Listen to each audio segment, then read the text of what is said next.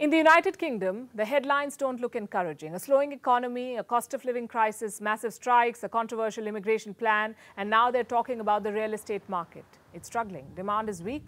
Citizens don't have the money to spend on housing, but others are buying. The spotlight today is on who owns property in the UK. And we're talking about overseas entities. That's always been a mystery.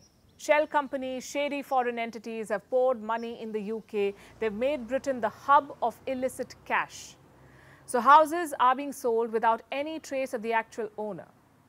How many companies are we talking about? More than 18,000 as per the latest estimate. 18,000 companies pouring black money into Britain's real estate market.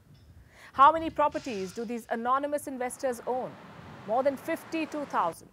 No sign of who the owners are for these properties. And here's the interesting part.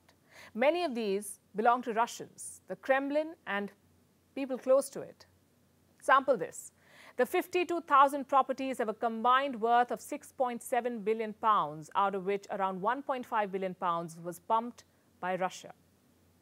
Mostly rich, influential businessmen believed to be close to President Vladimir Putin. They put all this money. And what does this tell you? Russian oligarchs continue to own lavish properties in Britain right under the government's nose. That's despite all the sanctions that London slapped on Moscow. And this trend is not new.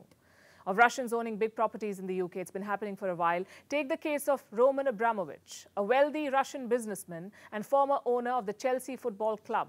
At one point, he owned property worth more than £250 million. £250 million, including 70 homes, buildings and pieces of land in the heart of England.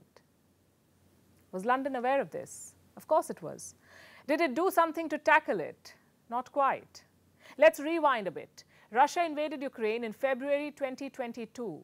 The United Kingdom, under Boris Johnson, he was Prime Minister then, imposed sanctions. Sanctions on Russian oligarchs. It said the businessmen were responsible for funding Putin's invasion. In fact, let me quote what UK Foreign Secretary James Cleverly said last year. Putin continues to rely on his cabal of selected elite to maintain control of his industrial complex and fuel his illegal invasion of Ukraine.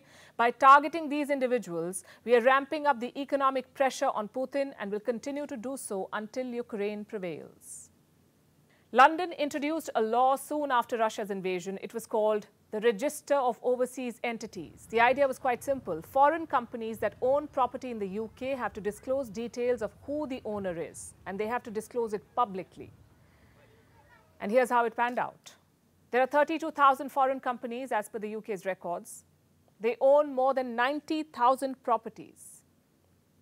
Guess how many abided by this rule? Only 21,000. How many Russians made it to the list? Only 4.